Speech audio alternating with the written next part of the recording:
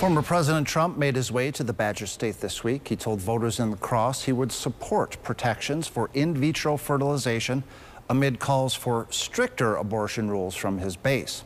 This is all part of an effort to gain support from suburban women who contributed to his loss in 2020. CBS 58's Emily Fan and WisPolitics editor J.R. Ross break down the campaign strategy in tonight's Capital Connection.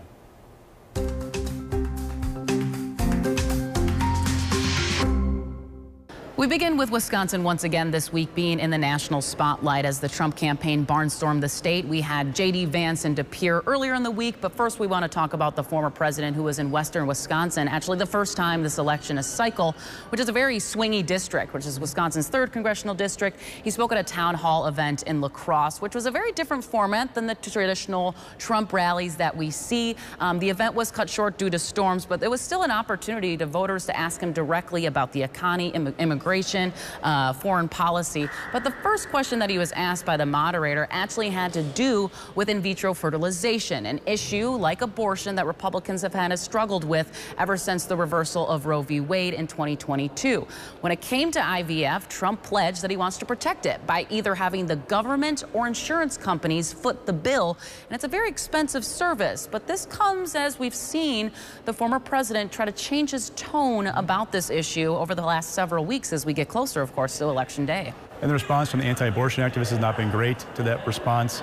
It also came as he told one reporter that he thought 6 weeks was not enough, referring to Florida as a law about a 6-week abortion ban. There's a referendum coming up. He made that statement, that his campaign put out something quickly saying he has not said how he's going to vote on that because he's kind of alienating that anti-abortion base. Now the question is, you have a former president who appointed 3 justices to the Supreme Court, vote overturn Roe v. Wade, the ultimate prize for anti-abortion forces. Would those folks actually stay home come November for a guy who's maybe not sticking close to their priorities because of his history? It's a really interesting dynamic for him that he's trying to dance because the more he pleases the anti-abortion crowd, the more he alienates the suburban female voter in places like Waukesha County that he needs to win Wisconsin. Right, and we're told by the Trump campaign to expect either the former president or his running mate J.D. Vance to be in the state every week leading up to Election Day, and that's probably something we're going to also see from the Harris campaign that we'll get to a little bit later in the show about when they're coming to the area. But speaking about just La Crosse County, I want to talk a little bit about this too because it was reliably red for a very long time, but in 2020, excuse me, President Joe Biden won it, flipped it blue, and it's now kind of somewhat of a competitive district. JR. So look, these visits are about math and symbolism. So the math is, yeah, western Wisconsin as a whole, looking at the 3rd congressional, Trump's won that in 2016, 2020.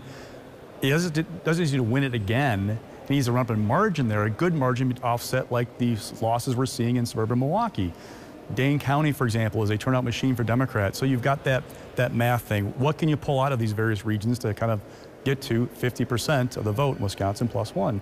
The symbolism is, you know, going to Kenosha for J.D. Vance, violent protester 4 years ago, a law and order theme. You're seeing a mix of those two things in these visits we're getting from both tickets. All right, and looking ahead to who's going to be on the November ballot, this week the State Elections Commission approved 3 third-party candidates, and why this became a little controversial we're going to get to in a second, but of course who we're going to see. Robert F. Kennedy Jr., despite stepping out of the race, suspending his campaign last week and endorsing the former president, he's going to remain on the ballot because there are state laws that say after you file your nomination papers, you can't remove your name.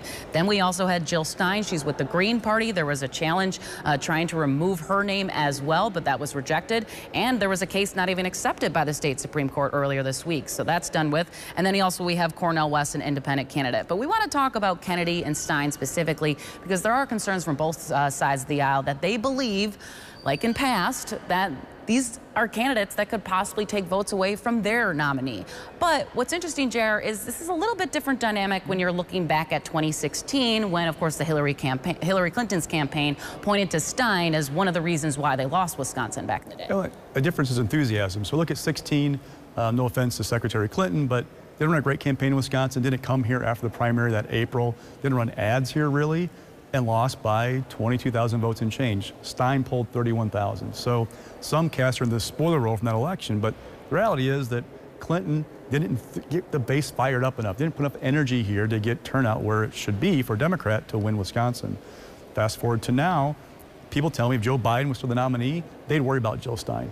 All right, so she could pull enough away from him because of things like the environment, conflict in Israel right now.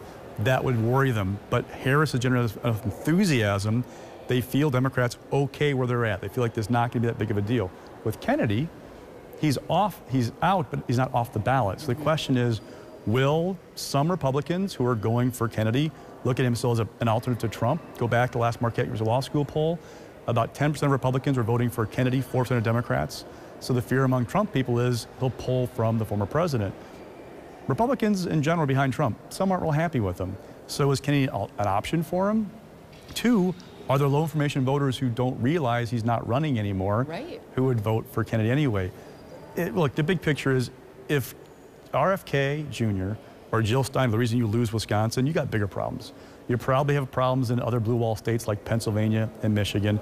Got problems in the Sun Belt states of Georgia, Nevada, Arizona. So I don't know if they're definitively going to be the reason why somebody wins or loses Wisconsin, but they might be enough on the margins to tip the state. Right, because we know there's a lot of razor-thin elections here in the battleground state. So quickly looking ahead to next week, Governor Tim Walz and his wife will be in Milwaukee. Can probably predict they're going to be speaking at Labor Fest on the Summerfest grounds because that is a very traditional spot where even we had President Joe Biden speak at in 2020 at Labor Fest. Then looking ahead to Thursday, Biden will be also in southwestern part of the state.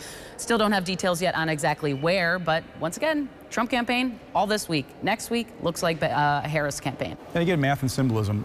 Walz is going to Milwaukee, key turnout area for Democrats in the city to do well for them. And two, symbolism, they're running as a pro-labor ticket, right? They want to have the labor vote. They want to try and snuff out the options for Trump to pull off some of the blue-collar workers, so they're going to Labor Fest. All right, that will do it for this week. Thanks so much for joining us.